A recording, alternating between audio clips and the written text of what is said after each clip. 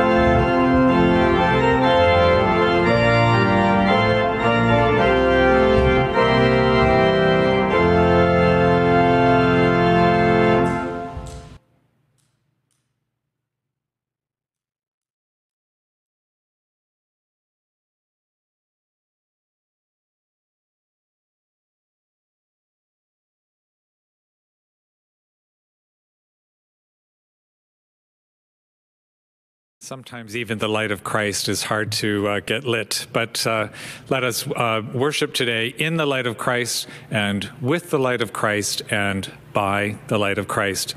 We're going to start with our opening song, which is Spirit of Life, Come Unto Me. You have the words in front of you. I'm going to show the actions to you once again before we sing, in case I know some of you have been wanting to learn how to do it. So Spirit is like a spiral of smoke going up off of your hand. Life is the two L's that come up through you. Come unto me. This is the sign for sing. Sing in my heart. Compassion is this, the stirring of compassion, which is right in your belly. Blow in the wind. Rise in the sea. Move in the hand. Giving life, the shape of justice. And then roots, as if we're digging down deep into the soil. Roots hold me close. Wings set me free. And then again, Spirit of life, come to me, come to me.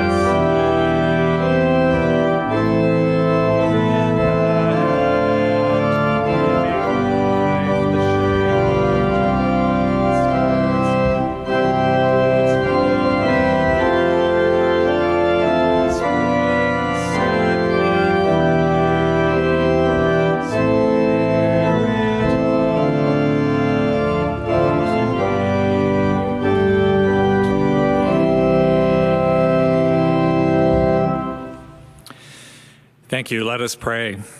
Spirit of life, you call to our deepest selves.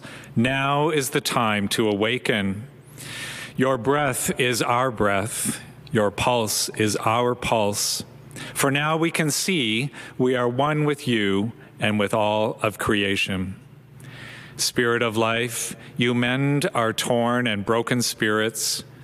You hear our isolation. You carry our fears on your wings. You know our sorrows and our weakness, for you live inside our beings. Help us let go of these, even for just these few moments this morning. Help us set down our burdens and feel the freedom. Help us remember the freedom of unfettered movement, and give us courage to look to the day when we might rejoice again. Today, let our spirits be open. Let our spirits be held. Let our spirits be grasped in your deep embrace, O Spirit of life. Let our minds and our hearts and our bodies too be like the tulip, stirring to life, risking growth, and seeking the embrace of the sun. Amen. Now our hymn is from our hymn book. It's number 402, We Are One.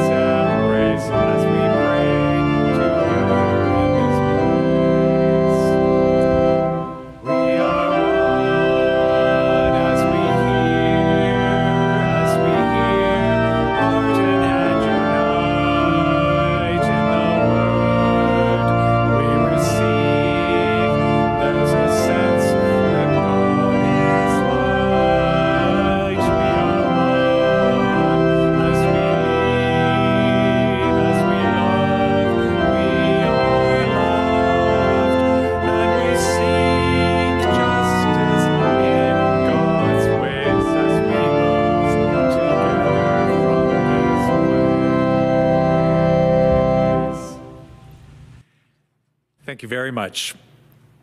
And now a poem by Joyce Rupp. This poem is called, How Did They Know? How did they know it was time to push up through long wintered soil? How did they know it was the moment to resurrect, while thick layers of stubborn ice still pressed the bleak ground flat? Still, the tulips knew. There's a hope-filled place in me that also knows when to rise. It is urged by the strong sun warming my wintered heart. It is nudged by the secret one, calling, calling, calling, arise, my love, and come. Like a dormant bulb, my heart stirs, and hope comes dancing forth, not unlike the Holy One, kissing the morning sun, waving a final farewell to a tomb emptied of its treasure. So I invite you to come together with me in prayer. And as is our practice, there is a moment or two of quiet in the middle of this prayer. So let us pray. God of us all, these are trying times. We have our good days, we have our bad days, we have our ups and our downs. Still, we seek something which will guide us toward hope. We long for news of a new way forward, even if it is new. Our hearts desire connection. Our bodies are starved for simple human touch. Our spirits are withering with the long days to fill. In our time of doubt and fear, God, help us find calm.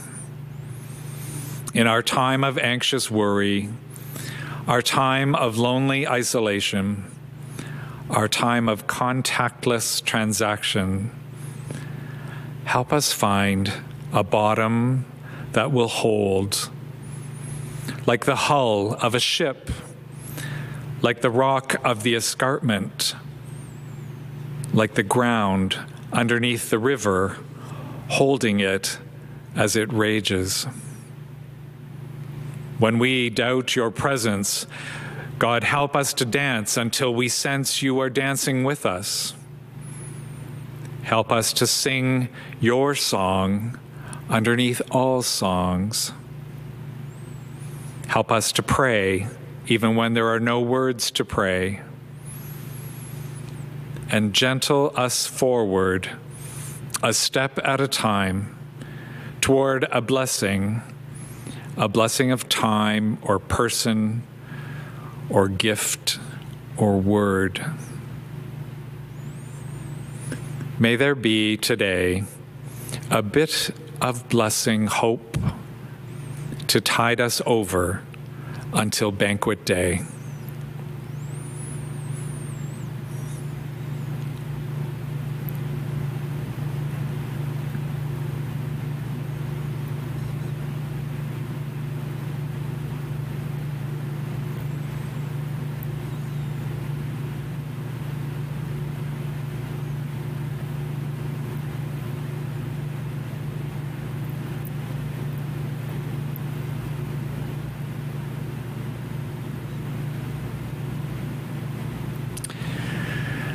And now let's bring our voices together in the Lord's Prayer.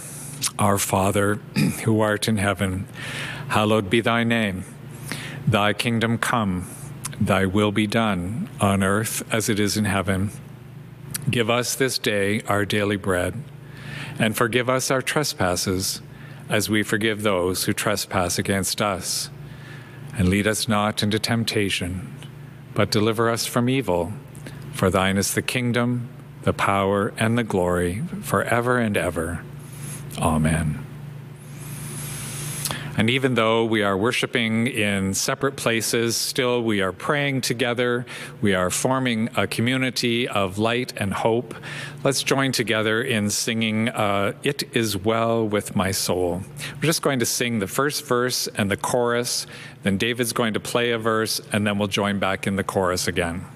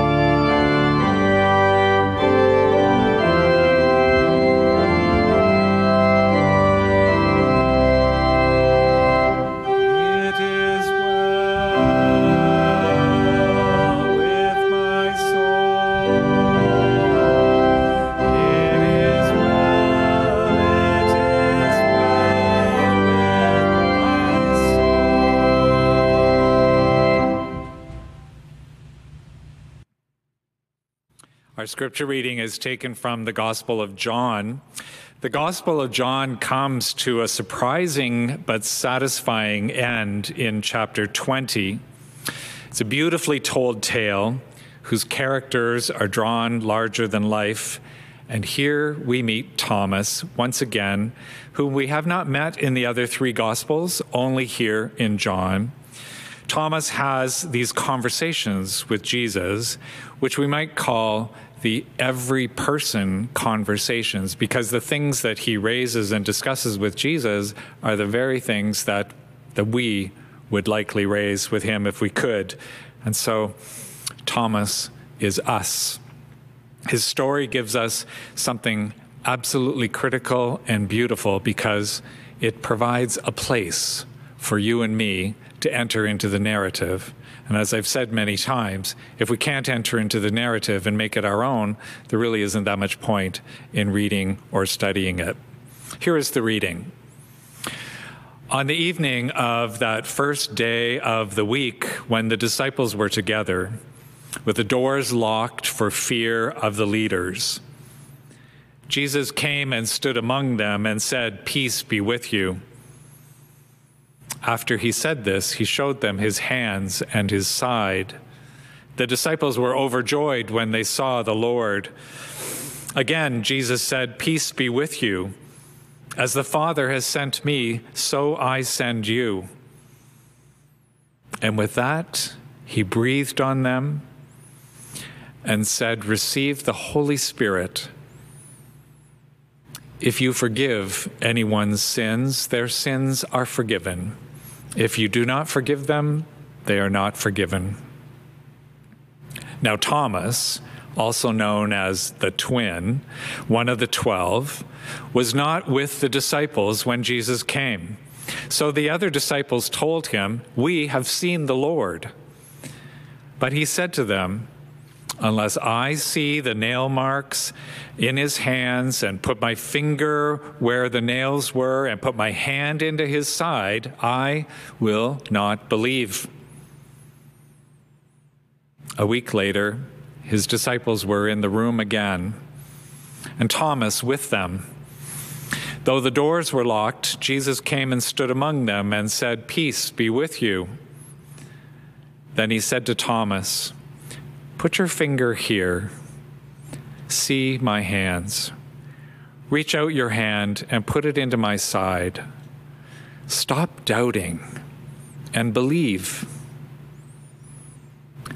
Thomas said to him, "My Lord and my God." Then Jesus told him, "Because you have seen me, you have believed. Blessed are those who have not seen and yet believe." Now Jesus performed many other signs in the presence of his disciples, which are not recorded in this book. But these are written that you may believe that Jesus is the Messiah, the Son of God, and that by believing you may have life in his name. So may we be blessed with this reading from the Gospel of John.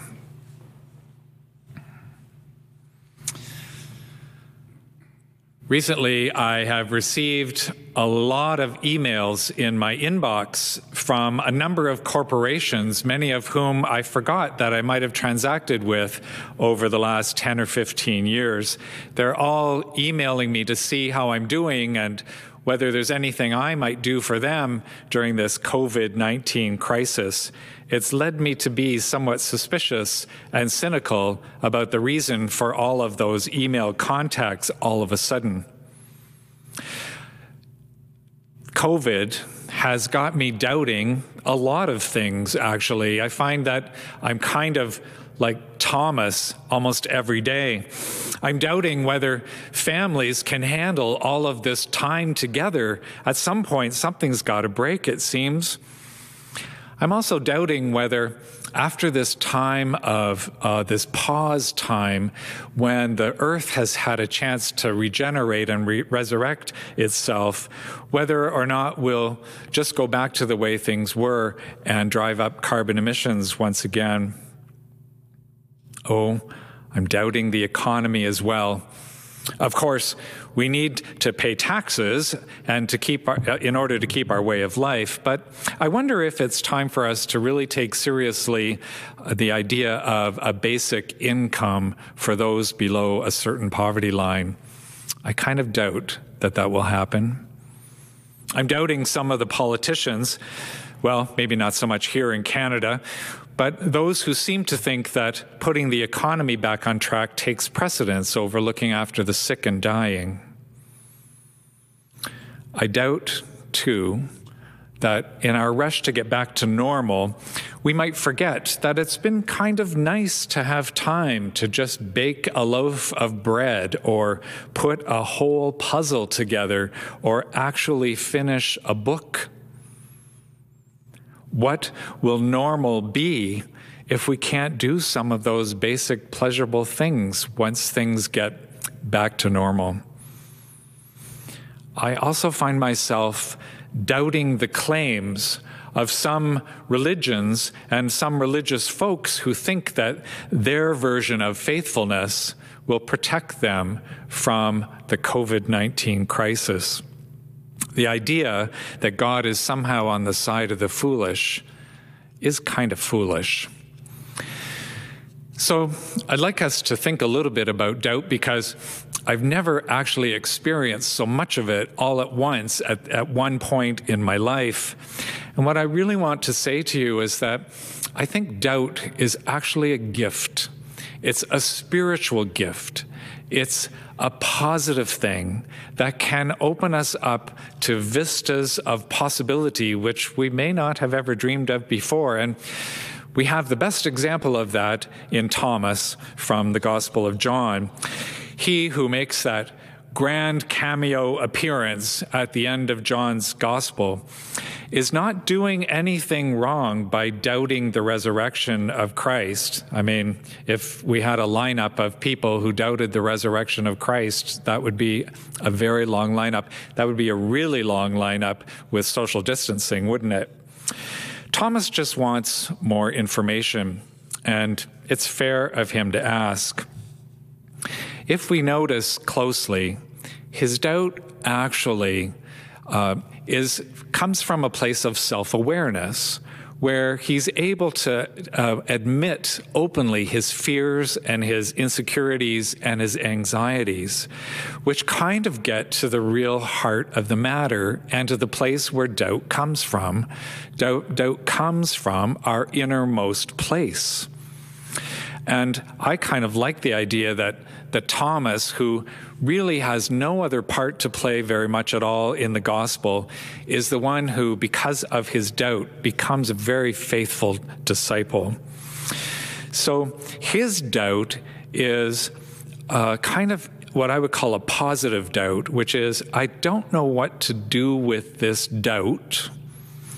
And why I like that and why I call it positive is because it's admitting that it's there, admitting that it is a part of your life and a part of your psychological makeup. And what I think it functions as a way to keep us open-hearted, open to possibilities. Now, we all know there's another kind of doubt, the kind of doubt that I started off this sermon with, that cynical, suspicious kind of doubt. And I'm going to be completely open with you and say, I think that is where most of us live when it comes to doubt. We live within this culture of suspicion, and our doubt is very limiting, and it keeps us from seeing other possibilities. And so this kind of doubt I would call the closed-hearted kind of doubt, where we can't admit that it's coming from a deep place inside of us. And so we kind of close our heart to a new understanding or new insight. So doubt, then, if used properly within a spiritual context, is a gift of possibility. It's a positive, open-hearted presence of the Spirit of life that is leading us forward into new places and new ways of thinking. You can see how important it would have been for Thomas to represent all the people who, after Easter and long after Jesus was dead and gone, how important it would be for people who had never seen Jesus or never knew him to kind of grasp this understanding of what does it mean to have a living Christ inside of you or walking beside you when you had never known him or ever seen him as a person. And so that naturally leads to a place of great doubt and cynicism. And so Thomas, you see, functions as the person in the story who voices those concerns, who voices those doubts, and makes it normal and okay to have those kinds of thoughts. First, a story.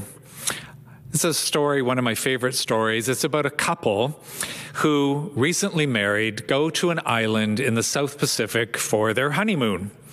The flights are long, as flights can be, and they're exhausted by the time they get to the little hotel on the hillside on an island in the Tahitian Islands. This is the place they chose from the fancy brochure.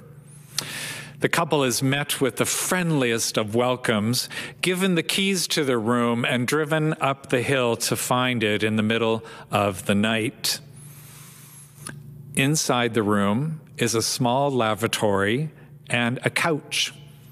It's a nice pull-out couch, but clearly not what they were expecting from the honeymoon suite. But they're so tired they fall into bed, but soon can't sleep because they are so furious. They turn on each other. Why did you not let me make the reservation? How could you be so? You get the idea.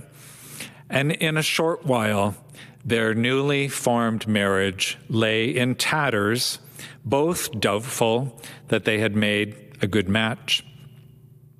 In the morning, the couple heads down to the front desk.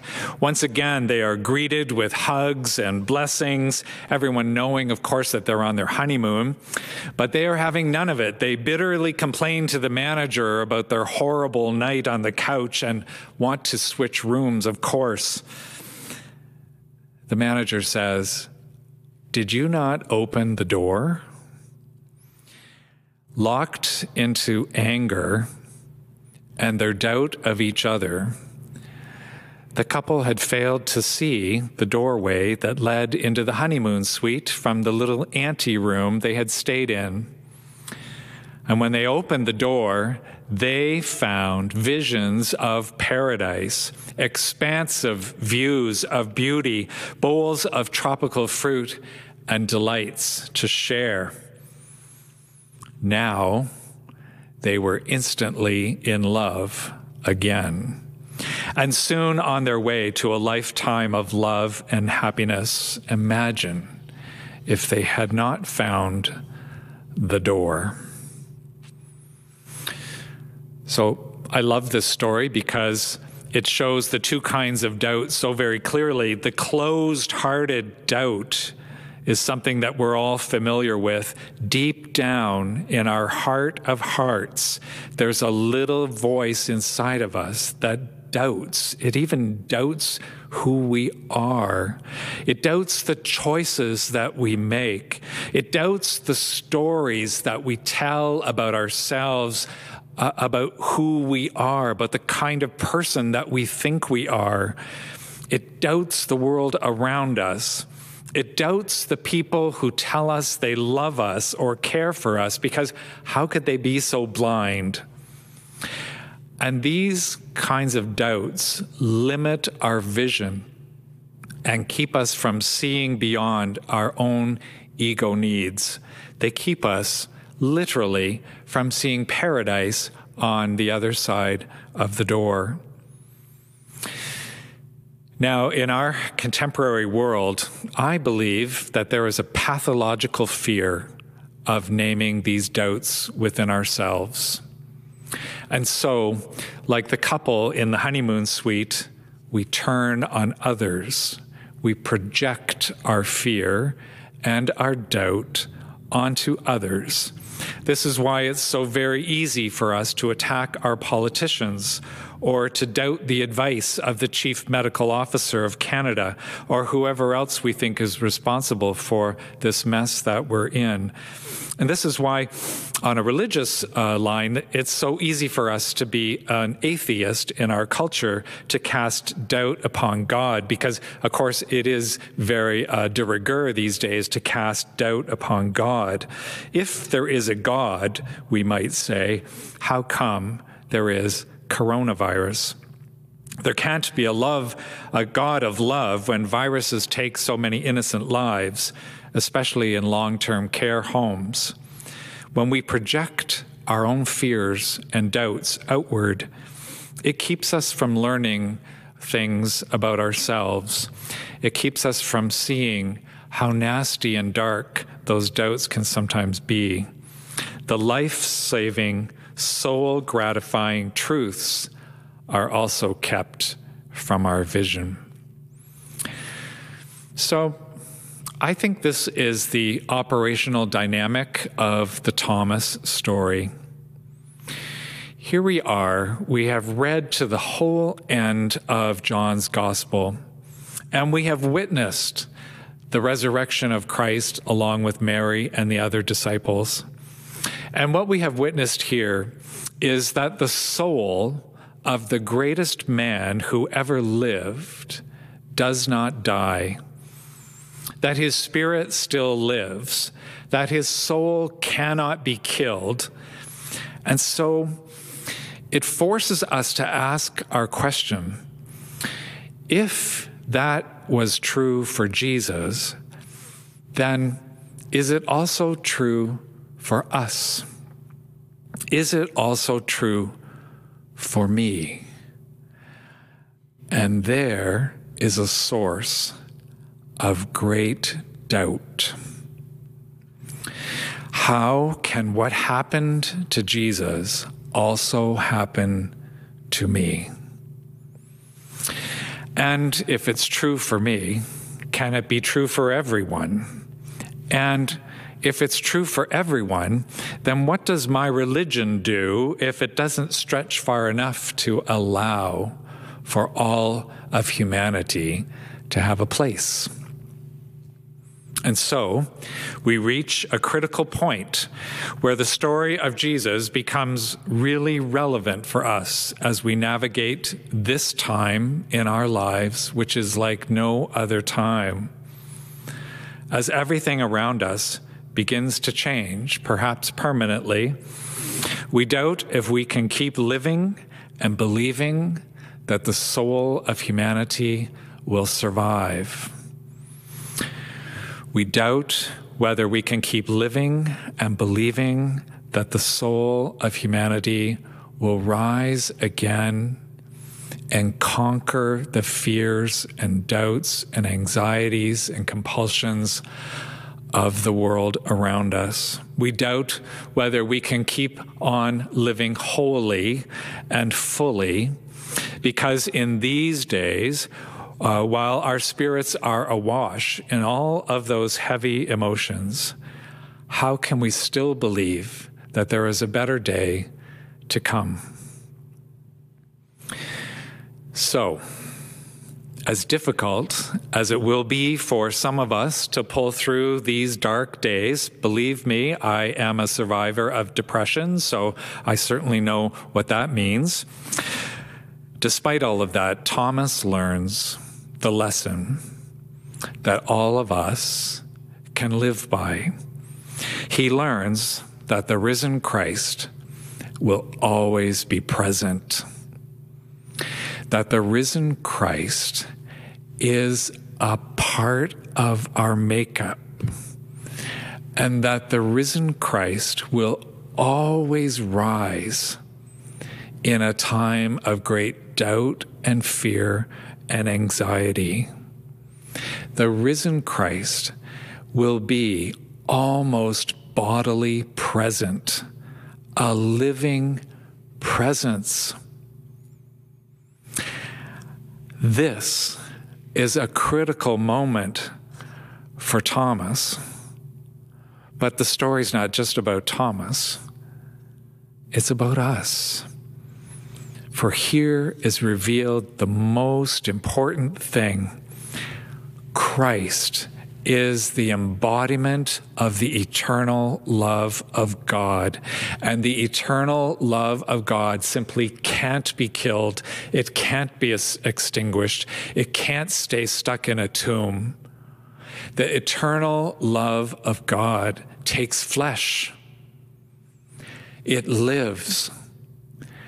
It lives in us. And so when we can't believe that about ourselves, when we doubt inwardly that there's anything at all good about us, especially when we're filled with all of that closed-hearted kind of doubt, the gospel is clear. Christ is risen.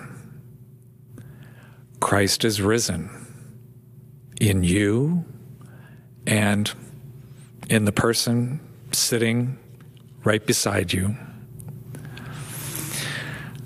A French philosopher by the name of Paul Ricoeur claimed that our culture is awash in cynicism. He says we question the motives of everyone around us. We question our own motives. He said that we live as if the person coming to our door and ringing the bell is bad. Before we've even answered the door, we've already judged them and decided they are bad. Perhaps they are coming to sell us a new water heater. Perhaps they are trying to tell us that we are in the wrong church and condemned to hell if we don't switch. But perhaps they have fresh muffins, fresh from the oven, and just want to alert you that they're leaving them for you on your doorstep. So the first kind of doubt limits our vision, locks us in, confines us to our suspicions and our fears. But the other kind of doubt, the open-hearted kind, accepts that the presence of the risen Christ is here with you now and could be embodied in that neighbor at your door. So I want to suggest to you that the way for us now and the way for us forward is to stay open to new life and new possibilities, and to walk through our life fully aware of our doubts and insecurities. God knows I have my own share, but with something else too. And I'd like to call it a wager, like a bet, like buying a lottery ticket, a wager on the living, resurrected Spirit of life. A bet that the human heart and the human spirit, that place where the living Christ is most alive, will still rise in you, in those around you, and in our world. Even now, in this terrible time, this kind of doubt can be a spiritual gift. May it be so for you today and always. Amen.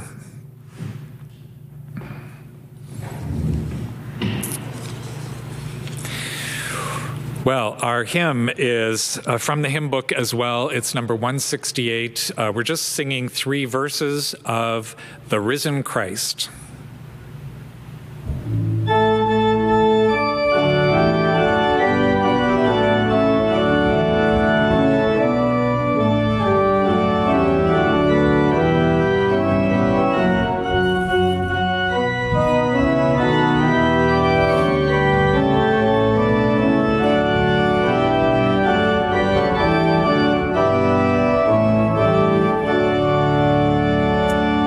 The risen